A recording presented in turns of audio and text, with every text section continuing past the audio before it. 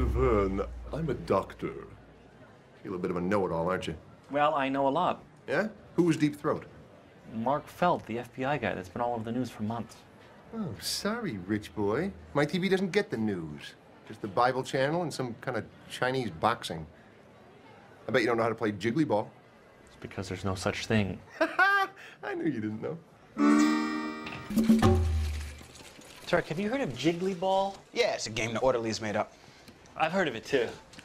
It's so awesome that we've both heard of it. Yes, that's awesome.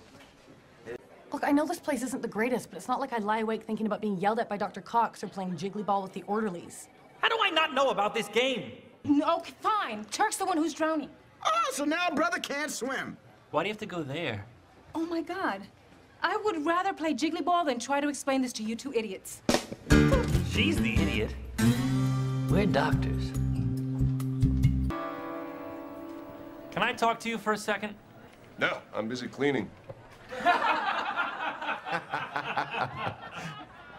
That one always kills. Do you remember earlier when I told you I'd never heard of Jiggly Ball?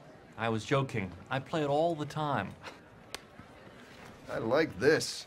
It's an idiot handle. Get off. As it happens, we're heading out right now to play some Jiggly Ball. Are you in?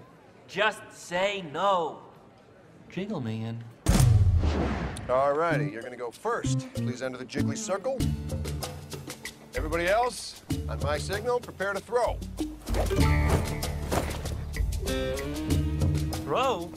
Now.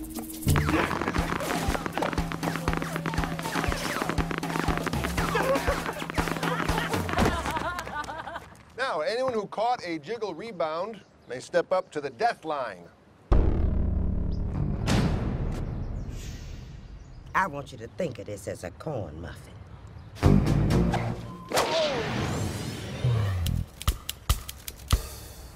There is no such thing as Jiggly Ball, is there? No.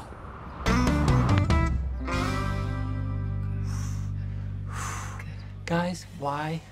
The janitor told us that if we pretended to know about Jiggly Ball, we get to throw tennis balls at you. And I couldn't pass it up, I dude. got my shift covered.